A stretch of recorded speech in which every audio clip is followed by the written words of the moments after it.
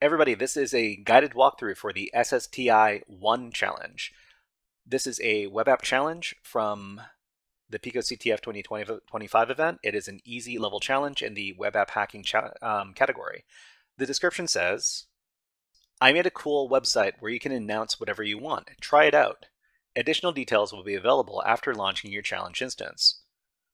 So what we want to do is we want to click on the launch instance button over here, and that's going to start up the web app. Okay, so the website is running now, and there's a link. It says check out my website here, and here's a link. We're going to put this in a new tab, and then we're going to take a look at the website here. So what do we have on the website? So here it says, I built a cool website that lets you announce whatever you want. What do you want to announce? And they've got some, they've got a little user tab over here. So how about HackerFrogs rule? And let's do that.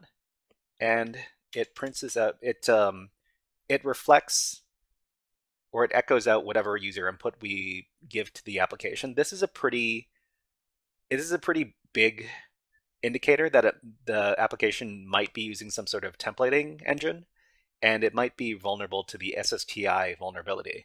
Let's talk a little bit more about that now. So SSTI1, this challenge involves the SSTI vulnerability. But what is this? So SSTI, which stands for Server-Side Template Injection, this is a web app vulnerability where the app uses a templating engine to create web page content. But if the app is coded insecurely, a user could inject malicious code into the app to interact with the templating engine to achieve remote code execution on the app. So this little symbol right here, this is a pretty common SSTI testing payload. And what we need to do is we need to get the application to try to do some mathematical operations for us. So a very common way to identify a potential SSTI vulnerability is when we find a web page which echoes back user input. So we input HackerFrogs rule, and then it outputs HackerFrogs rule like this. If we can ID such a web page, we can confirm the vulnerability by having the application perform math operations. So if we send a payload like this, and it does the math for us, so it does 7 times 7, and we get 49 back, this is an indication that the application is vulnerable to server-side template injection. So let's go ahead and try this out. So back at the web page, here, we're going to go back, and then we're going to give this payload here.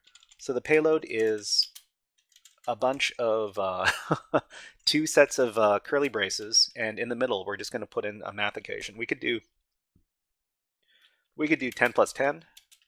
We could do 7 times 7, and we're just trying to get the templating engine to do some math for us. Click on OK.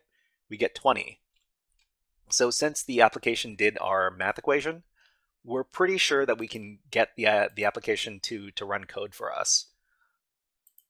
So there are a bunch of different templating engines, and there are a few different ways we can figure out which templating engine is being used. So let me do some quick research over here. So SSTI, what is it called? A flowchart? So we can send different payloads to try to figure out which templating engine is being used. So let's take a look at this illustration here. So it says we start over here, we send this payload. So let's see if I can make this a little bit bigger. Let's put this in a new tab. Make it bigger. Bigger. Okay. So we start with this payload here, 5 times 5 inside these brackets. If it passes, then we go over here, we try this payload here. If nothing happens, we try this payload here. If it passes, then we identify these different templating engines. So let's try this. So the templating engine being used is actually Jinja 2. So let's go ahead and try the flowchart. So we've already tried the double brackets, the double squiggly braces. Then we're going to try this one over here. So this one over here is going to be 5 times 5 as a string. Let's go ahead and try this. So in the application here, inside the squiggly braces, we're going to do 5 times string 5. And string 5 we indicate by putting the 5 inside these single quotes. Click on OK. And we get 5555. So we do the string 5 times. So this means that we're definitely dealing with the Jinja 2 engine. And if we're dealing with the Jinja 2 engine, there are a bunch of different payloads we can do to run code from the Jinja 2 engine. So let's type in Jinja 2 SSTI payload. Okay, so let's see. Server-side template injection, server-side template injection. But yeah, you can start looking around for this stuff. I recorded a payload that works for me, and we recorded that over at my GitHub over here. So let me go ahead and pull that up. So this one is SSTI1. Okay, so this confirms that the templating engine being used is Jinja 2. We can use the following payload to run a system command using SSTI. So this is the command over here.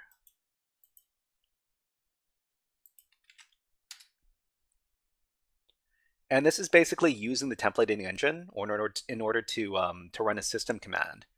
So this is Python. So this is Python syntax, and we're just going to use the OS module in order to run the ls command.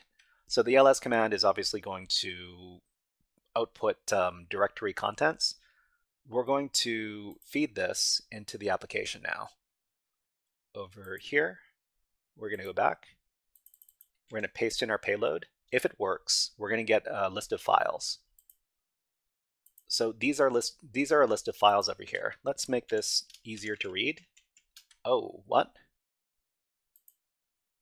Are we not able to take a look at? Oh wow, we're not able to look at the source code, but we do get the files over here. So we got this file here, pycache, app.py. We've got flag, and we have got requirements.txt.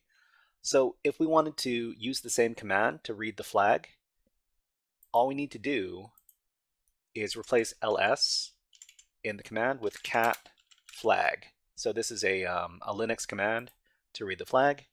Click on OK. And we got the flag. What does the flag say? The flag says picoCTF server-side template injections are cool. They sure are. Okay, let's go ahead and copy the flag. And let's solve the challenge. So go back to the challenge, and in the submission field, paste in the flag, click on Submit Flag, and you're done. Okay, everybody, this was a guided walkthrough for the SSTI1 challenge from picoCTF 2025. If you enjoyed this guided walkthrough, please click on the like and subscribe buttons on the video and leave a comment underneath the video. But until next time, HackerFrogs out!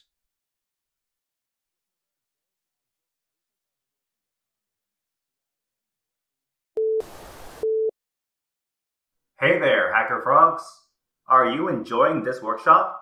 Learning new concepts and skills? If so, there's a way you can support the channel, and it's totally free. Just click on the subscribe button below the video. Also, click on the like button. And if you have questions or comments on this workshop, please leave them below the video. Thanks for listening.